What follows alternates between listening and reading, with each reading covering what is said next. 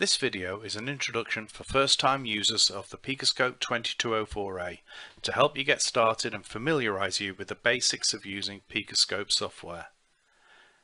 The PicoScope 2204A is a compact 10 MHz 2-channel oscilloscope with a built-in signal generator designed to be used on a PC running PicoScope software.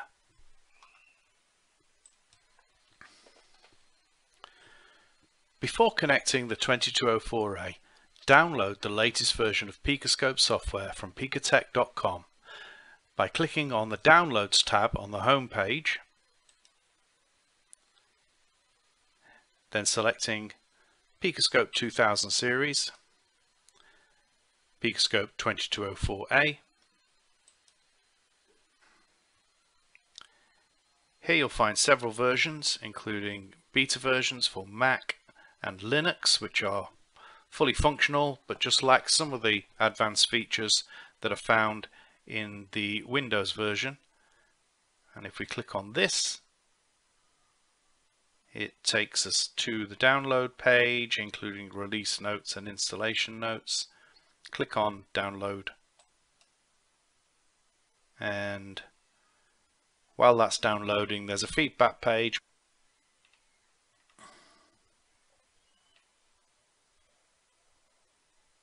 And once it's downloaded, press open, and that takes us into the installation. And just keep clicking through next, next, next, and then finally install. And it tells us it's successfully installed PicoScope 6. So click finish, and we'll come out of that page. And you'll find the PicoScope software in the start menu in a folder Pico Technology.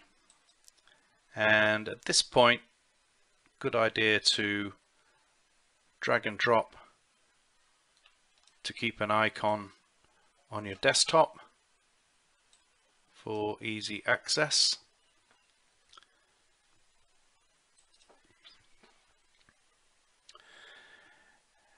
Next step is to connect your PicoScope 2204 to your PC using the blue USB cable provided. And once that's done, you'll see a red LED between the two input channels.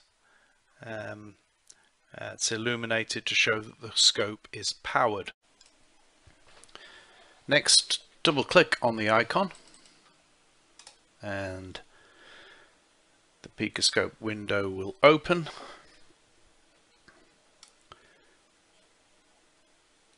And shows a typical oscilloscope display, which is a graph of voltage on the vertical axis against time on the horizontal axis. There's a blue trace centered around 0, which is the voltage on channel A. And you'll also notice on the scope the red LED is flashing, indicating that the scope is acquiring and sending data to the PC. Above and below the oscilloscope window, there are various menu items and controls, which we'll look at as we go along when we've got a signal attached. But first, let's take a look at the oscilloscope probes that are supplied with the 2204A. The probes are ×1 ×10 switchable passive probes. They're called passive probes because they don't require any probe power, as opposed to active probes that contain circuitry requiring external power. In ×1 mode, the signal passes straight through the probe into the scope without any attenuation, whereas in ×10 mode, the signal is attenuated by 10, which increases the measurement range from ±20 volts peak to ±200 volts peak. So that can be very useful in itself, but the ×10 probes also address another problem. With ×1 probes, the circuit under test is directly exposed to the input capacitance of the scope and also the capacitances in the probe cable, which loads the signal at higher frequencies and may even stop the device from operating properly. A ×10 probe solves this by adding a capacitor network that boosts the signal as the frequency increases. The capacitance of the probe needs to be closely matched to the input capacitance of the scope in order to maintain the 10:1 ratio throughout the frequency range of the probe. And this is why we have a user adjustment in the probe compensation box and why there's a tool provided for the job. So let's start with the probe compensation procedure. For this, I'm going to be using a BNC to Croc clips cable connected to the signal generator for an easy connection for the probes. The signal generator output is labeled AWG, which stands for Arbitrary Waveform Generator. We'll look more at this feature shortly. So first, connect a probe from channel A to the AWG, making sure to also connect the ground lead. The probe should be set to ×1.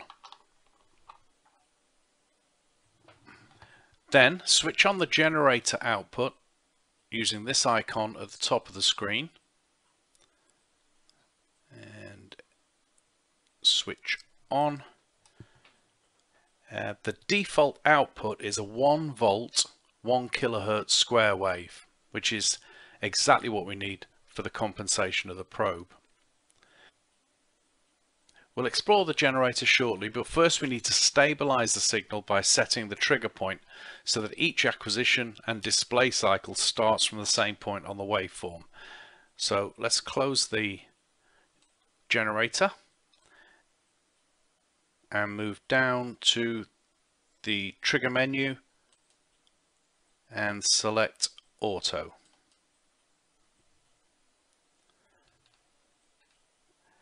So you'll see a yellow diamond has appeared at the center of the screen, which is the trigger point, and the rising edge of the signal is fixed to this point.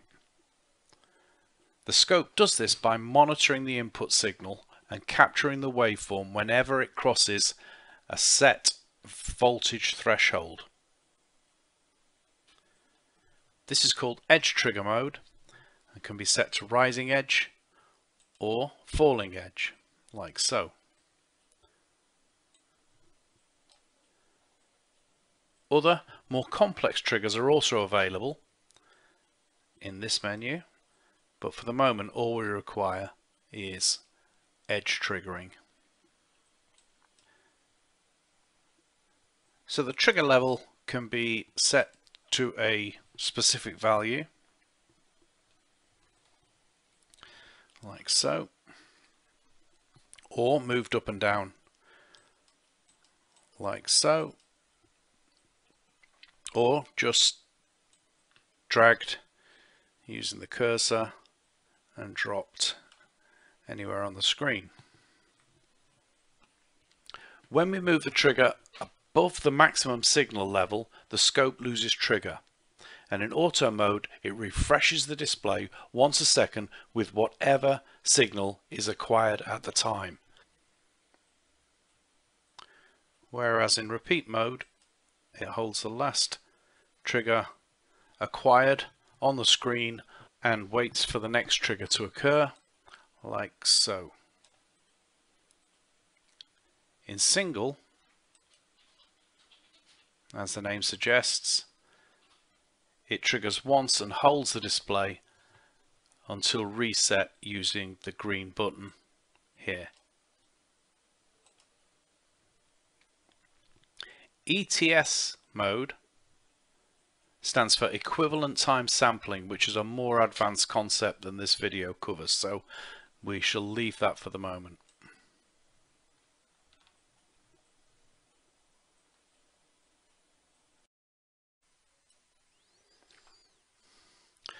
Just as the trigger point can be set vertically, it can also be set in the horizontal or time axis. By default, the trigger point is set to 50%.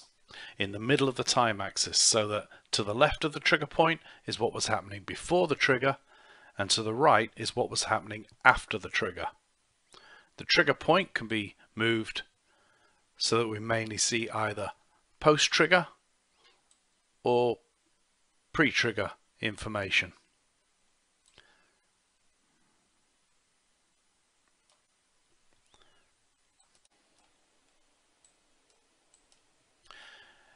Next, we need to set the horizontal scale so that we can see several cycles of the square wave on the display. At the moment, we're set to 20 microseconds per division.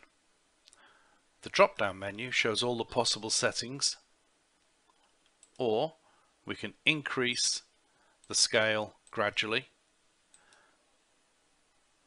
until we have several cycles on the display. We're now ready to compensate the probe. At the moment, the probe is set to ×1, so the signal passes straight through the probe without any attenuation. When we switch to ×10, we see the signal gets attenuated and then the vertical scale auto ranges, and we are now presented with a distorted signal that is typical of an uncompensated probe. What we're seeing here is a probe that's not maintaining a 10:1 ratio evenly throughout the frequency range. All that's required is to adjust the variable capacitor in the probe compensation box using the adjustment tool provided until you have a relatively flat top.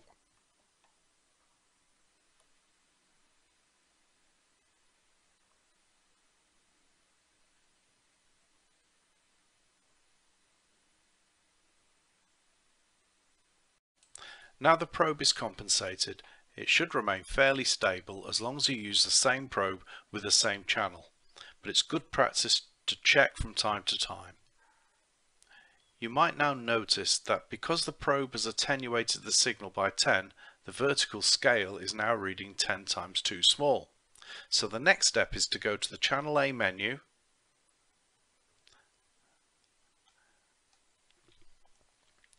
and let the scope know that you have a ×10 probe attached.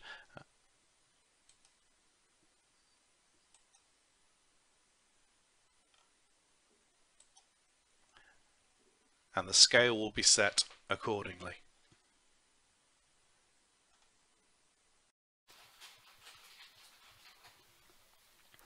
That concludes part 1 of the PicoScope 2204A tutorial.